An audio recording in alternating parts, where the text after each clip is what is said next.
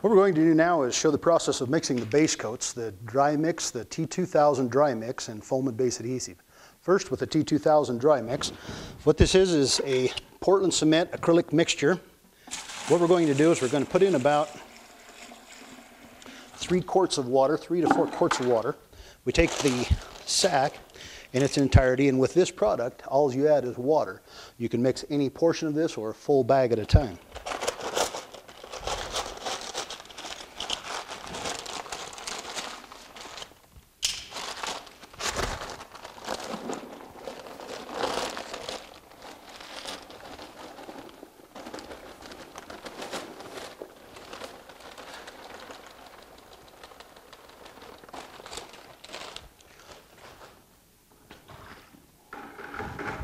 With a paddle mixer,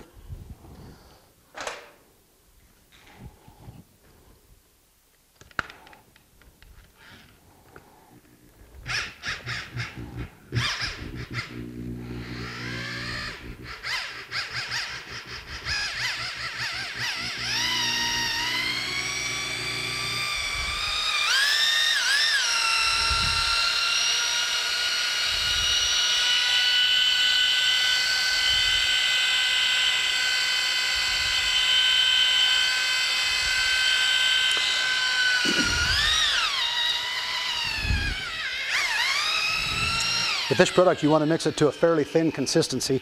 You do not want it stiff, for the fact that once this material will take a set, then we're going to come back and break that set. We do not want to add water to it a second time. So we want to make sure that we mix it thin enough the first time. We'll mix that and just till the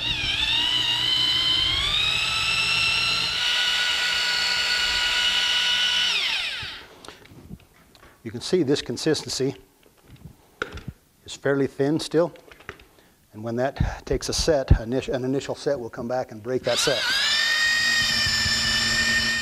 This is the T2000 product we've mixed before. We've let this sit about 10 minutes and it's taken the initial set. You can see that how stiff it's got at this point. All we want to do, we do not want to add more water. What we'll do is we'll just remix this.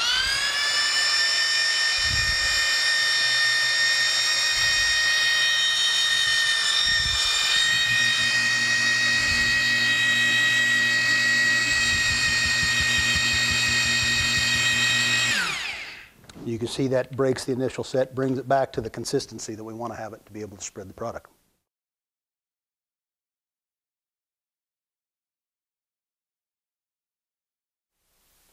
This is the foam base coat adhesive product. This is we'll add a cement product to this.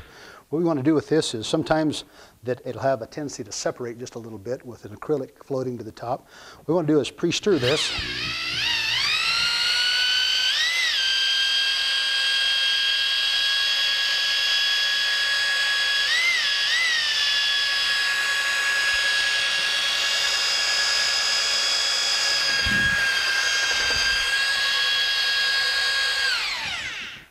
Just to make sure the acrylic is mixed back into the material.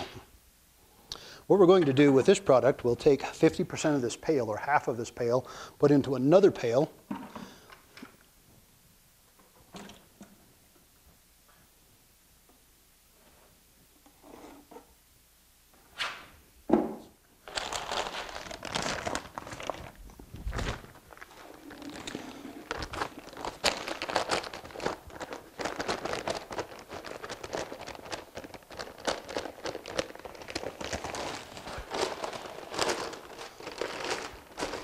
This is a 90-pound sack of cement, so basically you should be able to get 3 pails out of 1 sack of cement. A good measure on this is once you have the half pail of the admixture, fill that about level with Portland cement. That's just approximately 30 pounds. What you're going to need to do at that point is to add just a small amount of water.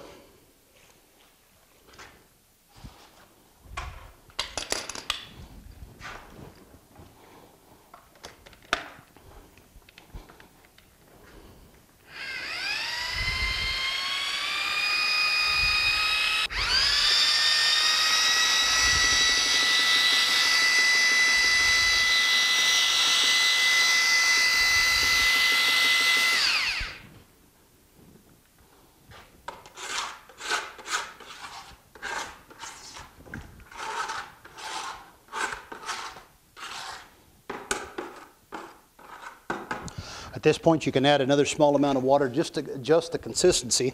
Again, with this product, we want to start out with it fairly thin because it's going to take an initial set.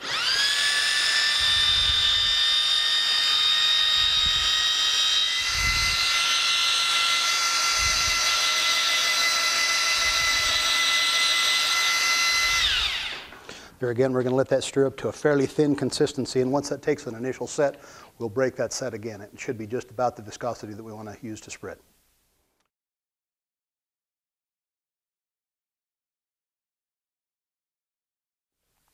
The exact amount of tint has been shot into this to achieve a particular color.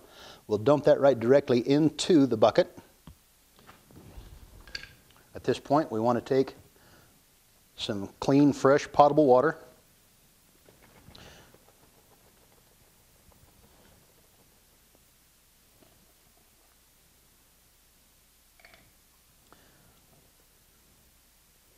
And through several times of washing out this tint vial to make sure we get all of the tint out of the vial into the bucket.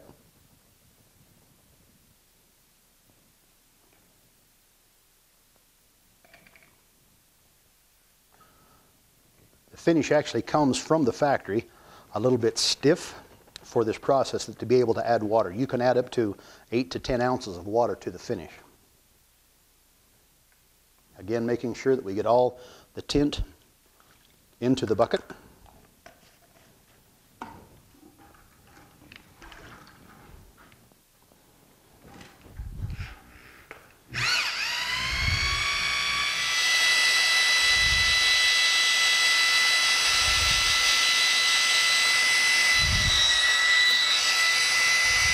And again, blending the material, make sure that you take plenty of time with the mixer to make sure that all of the tint is mixed directly into the material.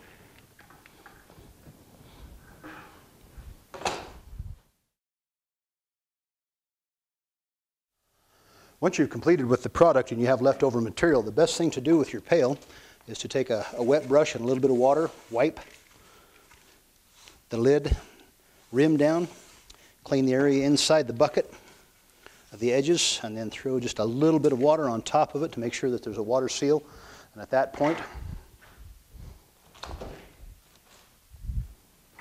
making sure that the lid is pressed firmly